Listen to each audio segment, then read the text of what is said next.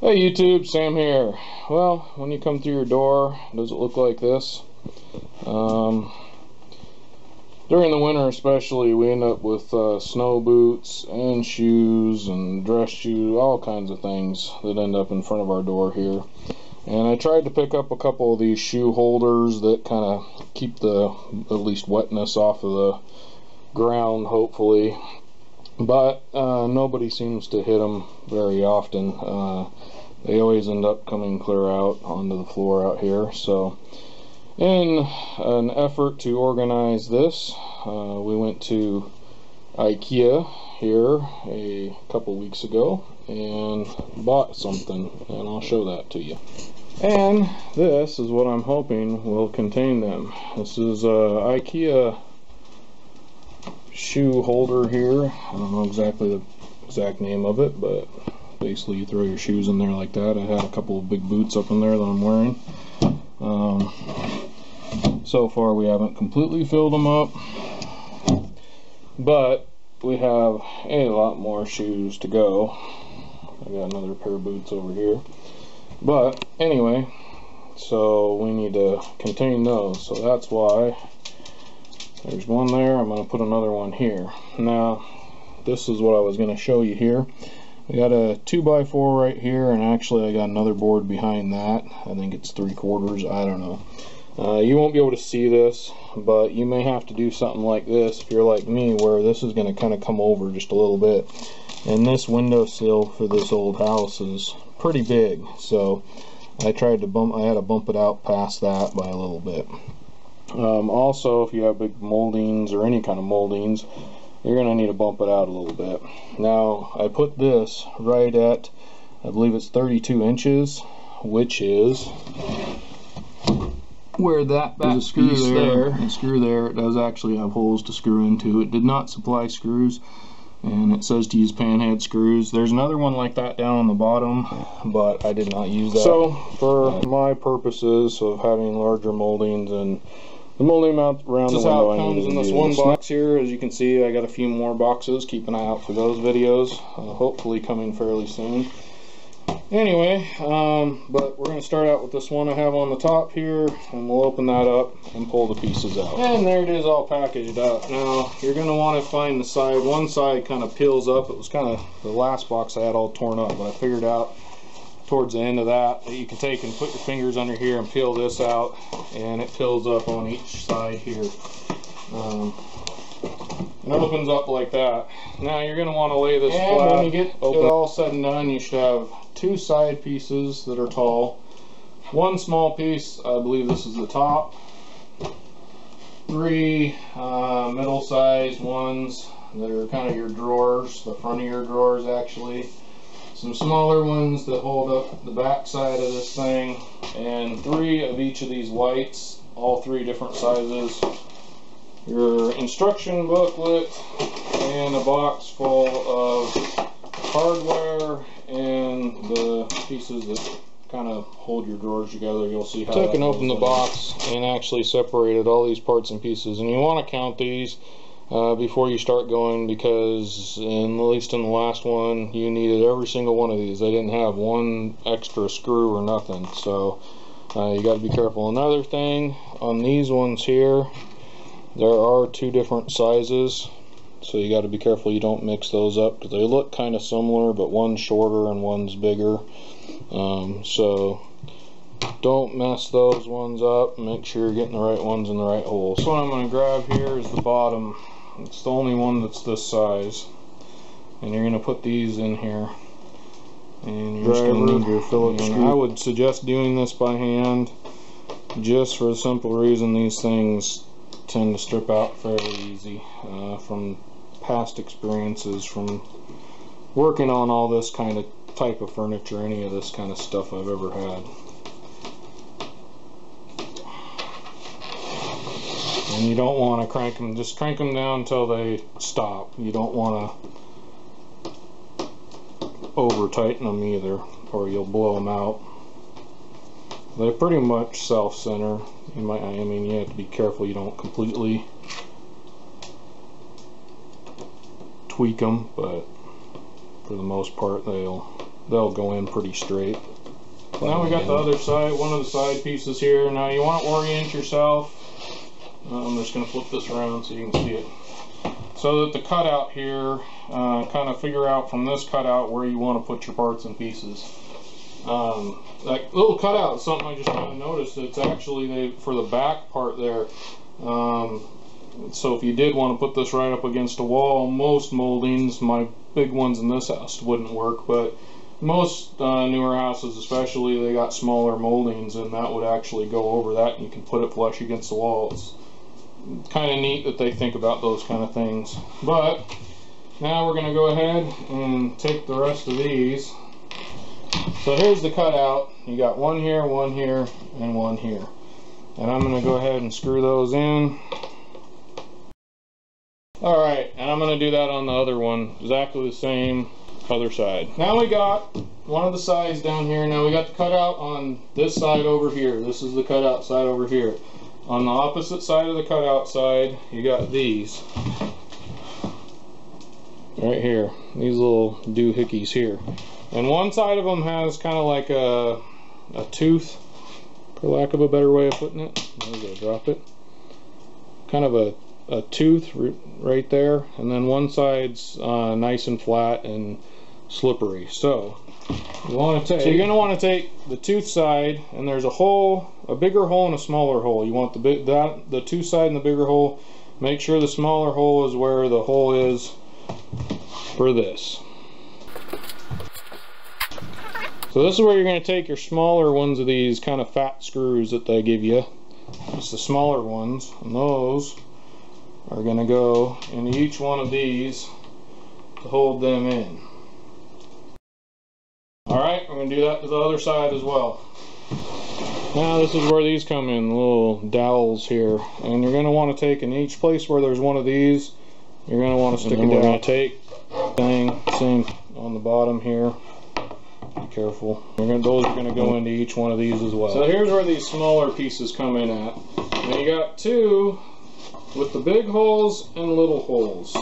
And then there's just two little holes in the front here, but they just go all the way through. So the ones that have the big holes and little holes. And then you're going to have one that just has these big holes here. The two with the big hole and little hole are going to go on the side with the cutout. That's the back part of the side. And it's the part where the cutout is. Hopefully that makes sense. And then you're going to want to stick that, one of these holes goes on a dowel and one goes on the metal pin.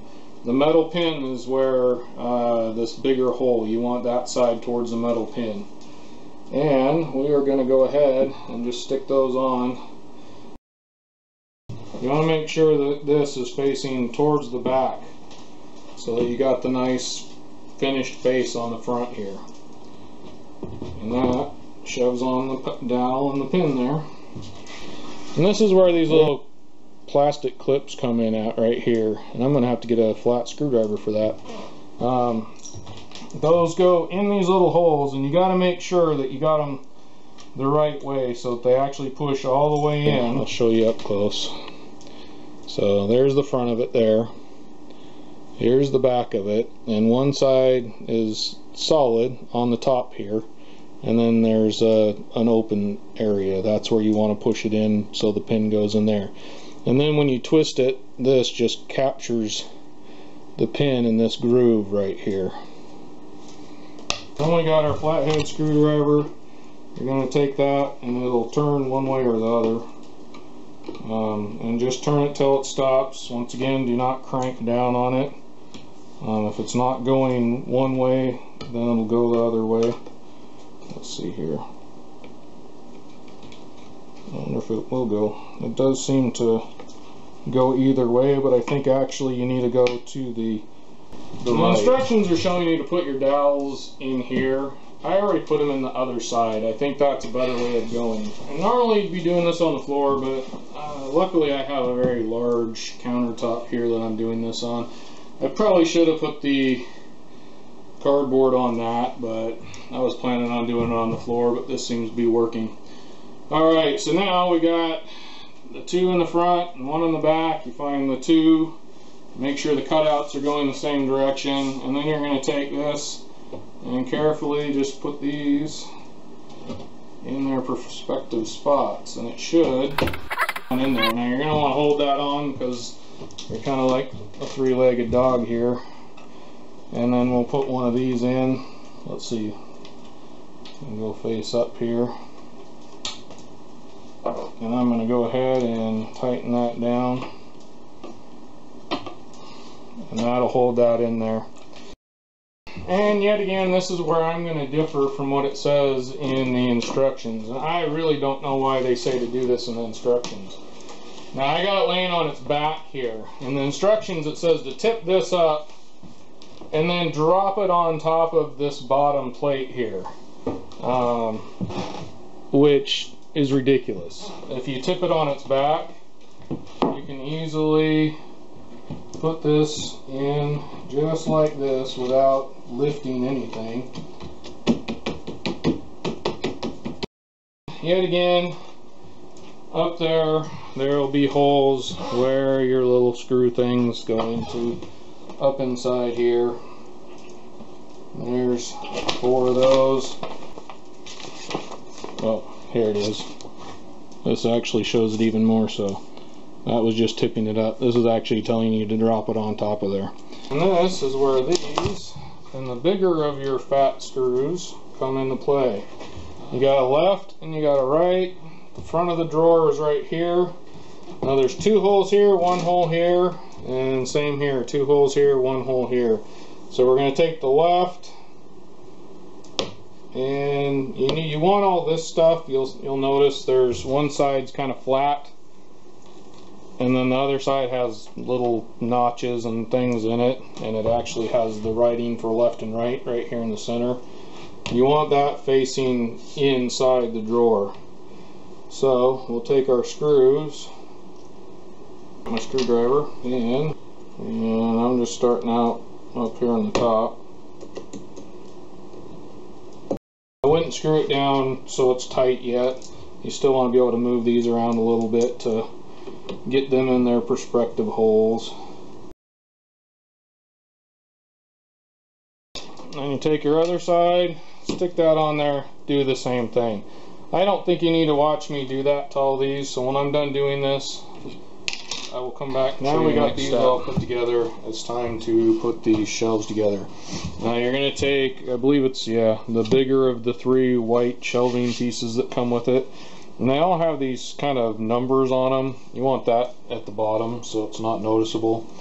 And this seems like a little bit counterintuitive, but you do slide this kind of down in here, being somewhat careful not to bend them too far, but they do flex quite a bit. And that just sits down in there.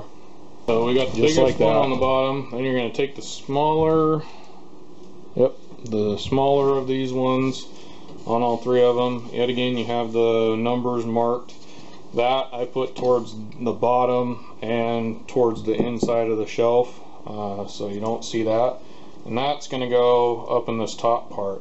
Now yet again, this is somewhere where I'm kind of differing from what the instructions say to do, because in the instructions it has you putting in these little screws here, the small screws that come in the kit. But if you do that, it makes it a little bit harder to get this piece in, so I've held off on that. Only thing is this may kind of fall around on you. But I'm going to stick this kind of up against the edge here.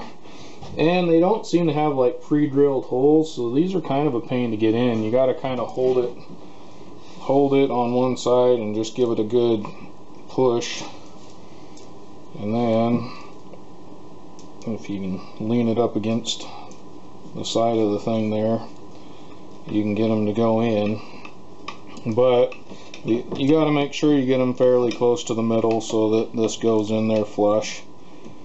And yet again, you're going into particle board, so be somewhat careful.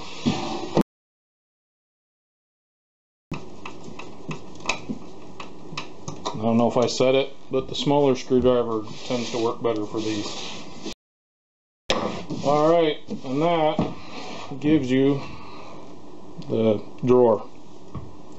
Gotta do that on the other two. Yet again, you don't need to watch. Hopefully you can see all this. Now we flip this around so that the back side is up now. Alright, and it is time to start putting these in. The top. So these are all the same, so it doesn't matter which one you grab. If that sticks down in there, or it should, it lays down flat. You want to make sure that you're underneath, I don't know if you can see, but those plastic pieces, they're stoppers, and you want to make sure that the door goes underneath that. And then you can see right here there's a little hole, and that's where you take this piece here, and that goes through the hole this way.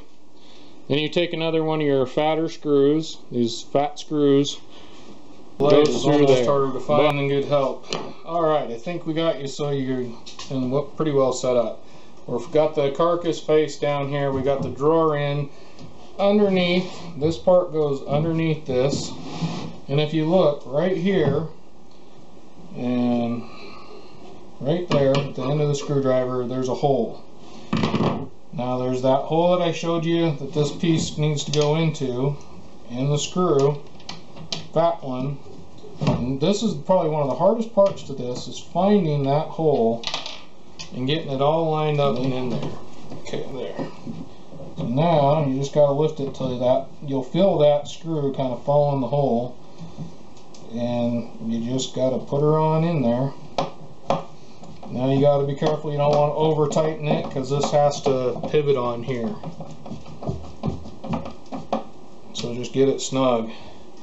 You got the same thing on the other side all the way down. Actually, I almost forgot this, but you got these here, and they just got like a nail on the bottom of them. They look like kind of like old tacks. And you're going to put one of those, and here you go. Now I haven't actually put this in yet. You want to make sure, like I did on this one, to put a level up here. And actually this one I'm just going to put right against this one and put it right up against it. And then you're going to open your middle drawer. You're going to go in with these screws here. And they don't come with the kit, but I found they say you use panhead screws. And I found these ones pretty good sized. Got a good sized head on them. Then you're going to go down through there and screw it on in. After you get it all leveled out. And then you have your last pieces here, and there's some more white ones here. And there's actually 3 spots. Yet again, they have the weird thing, the writing on them. So actually I make sure those are this way because you tend to see more of the top part than you do underneath here. So there's 3 spots. You got that size, whoop, and if it'll go in there, and then the kind of the opposite of the first one, like that. So you can make bigger shelves and smaller shelves. I started out in the middle here, and you got to figure out for yourself, obviously, what your shoes do. But all said and done, it comes with screws you can put in the sides of those. I've chosen not to do that. That way I can move them wherever I want to be. But there it is in all its glory. Not a whole lot of light here, so hopefully you can see it. Couple things. Well, first of all, I have these. They are now empty. One behind there is empty as well.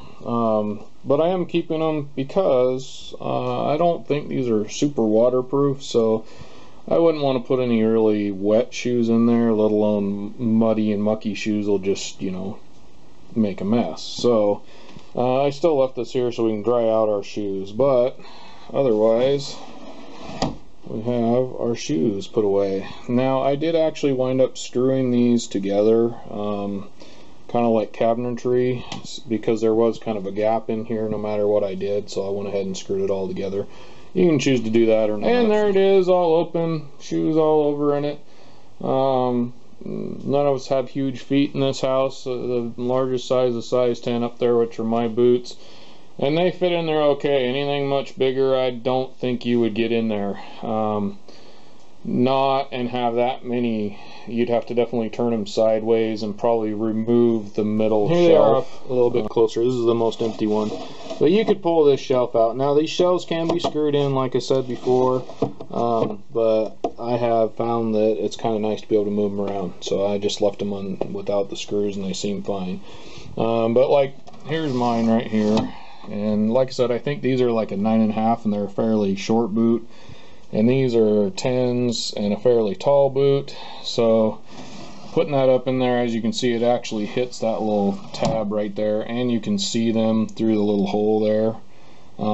So I still think, you know, you might be able to get a little bigger boot in there if it was shorter, but definitely if you had this, you'd probably have to turn them sideways, and see, with these sideways, I'd have to remove this middle shelf. So if you got huge feet,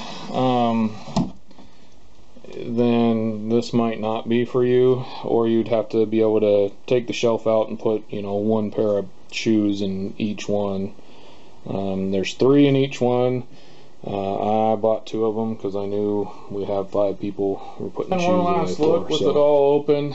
I'm pretty happy with it. Will it last forever? Only time will tell, and I definitely would say no to forever.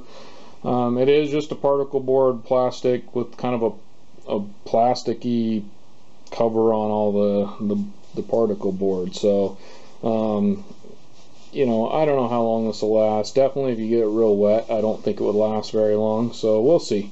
If I have any problems with it down the road, you'll know about it, and I'll make a video on it, and I'll probably do an update video next year sometime if it's still around. Alright, this is Sam, Jack of all, Master of none. You all have a good one.